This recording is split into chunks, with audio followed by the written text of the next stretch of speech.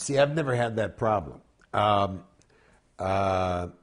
the problem for me has always been finding enough time to write. But having subject matter to write about, a protagonist to dramatize, that's never been my problem. So I'd have to give some thought to into how to start. When you say you get lost in your stories, again, not having read what you've written, I don't know what you mean by getting lost. I'm presuming that I'm guessing what you mean is you just at some point stop. You get stuck rather than lost. You don't know where to go from there on. And the questions the possibilities that you proposed in your question, do I start with character? Do I start with genre? Do I,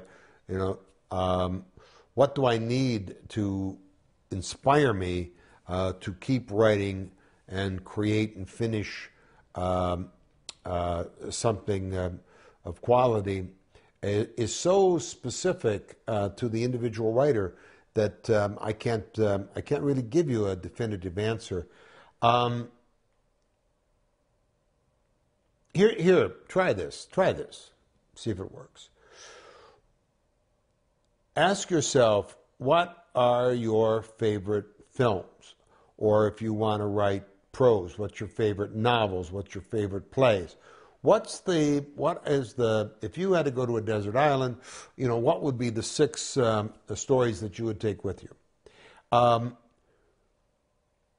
Look at those stories carefully, and I mean carefully. Go through them, turn their pages, or watch them on video and so forth.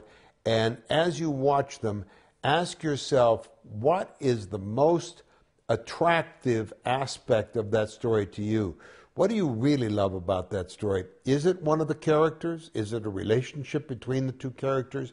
Is it the events that turn somehow in surprising and very pleasing ways for you? Is it the setting of the story? What is it about your favorite stories? What central aspect of your favorite stories attracts you? Do that for half a dozen works. See if there's a pattern. See if it's always character, if it's always event, if it's always some aspect of setting, some kind of a particular sense of humor, certain jokes that you respond to, certain emotions that certain scenes cause you to feel. What is it in your favorite works that is the core of that story that most satisfies you, that most interests and attracts you?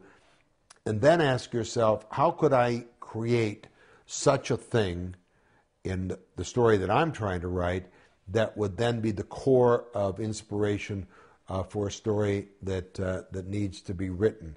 I think to get a sense of what inspires you, that will keep you writing and finish what you're writing, you have to figure out what inspires you or moves you in the stories that you love.